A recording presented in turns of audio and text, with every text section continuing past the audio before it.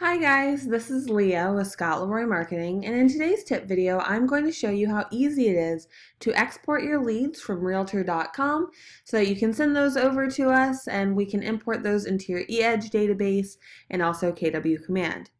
Now the first thing that you'll want to do to log into your Realtor.com account is go to solutioncenter.realtor.com.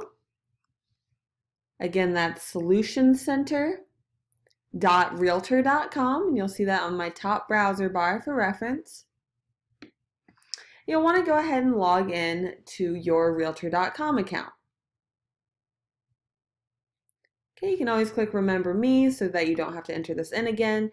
And of course, I know you have a million passwords to remember, so if you can't remember, you can always click Forgot right here next to the password, and it will send you a password reset link. Okay, it should also let you know if you do not have an account set up so that you can sign up on the bottom here if necessary.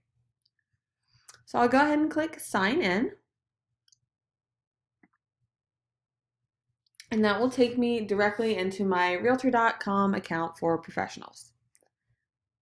Now once we log in, we'll want to take a look at the menu bar on the left-hand side of your screen, where we can go ahead and click on Contacts on that left side menu. From there, it may default on new leads automatically, so you'll see an option at the top that says View under your contacts. You'll see a drop-down bar, and just make sure that says All. So if it's saying New Leads, I would recommend going ahead and changing it to All so that you can export all of your contacts from Realtor.com. So we'll go ahead and click on the one that says All.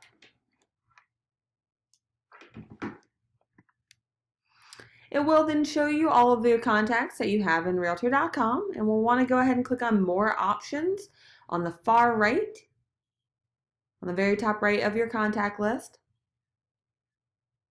and click Download All Contacts. So again, more options, and we're clicking on Download All Contacts. Alright, you'll see that I'm in Google Chrome, so since I'm in Chrome, it puts all downloads on the very bottom of my browser.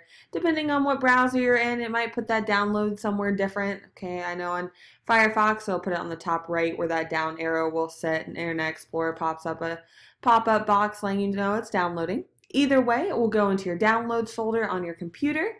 You can then go over to your email. You can attach that file to an email and send that over to support@scottleroymarketing.com. Let us know you would like these Realtor.com leads added to eEdge and KW Command, and we'd be more than happy to do that for you. If you have any questions at all, please feel free to let us know. You can email us at support@scottleroymarketing.com. Thanks guys, I hope that was helpful and I hope you have a great day.